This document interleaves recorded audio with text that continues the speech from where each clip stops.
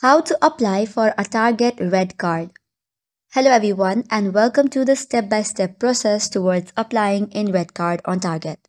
So first of all, open target.com and make sure that you have logged in into your account. If not, make sure to create your account. Once you have logged in, on the first line or the navigation bar, you will see the REDcard written on it. Tap on it and you will be directed to another page.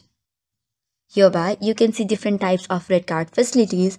You can either apply for credit or apply for debit or open a reloadable.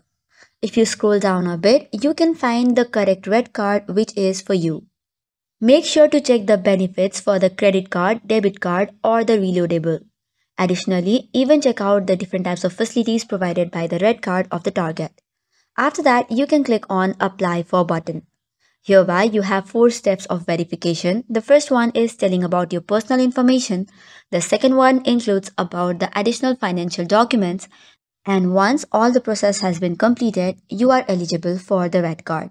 So that's all for today's video. For more such contents, do not forget to hit the like and subscribe button. Thank you and keep watching.